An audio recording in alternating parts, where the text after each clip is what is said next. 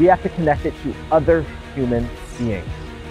Connect it with other human beings. And this is the clarity.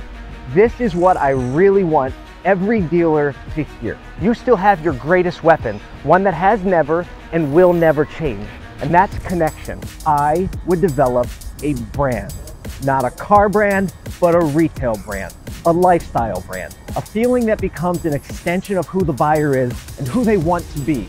This brand development is something that every single dealer can and should do right now. This means doing the work to clearly define your position in the market, studying your buyer personas, producing crystal clear messaging and modern, creative aesthetics.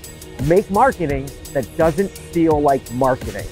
It's cultivating the feeling people have when they hear your name, meet your team, watch an ad, or consider your product. It's brand. I'd spend $0 on traditional advertising, and I mean zero. I'm not saying that people don't see it.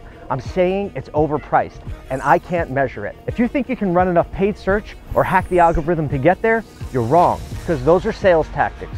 Those are temporary dollars spent that are chasing ever diminishing returns. Brand development reaches buyers well before they're in the funnel.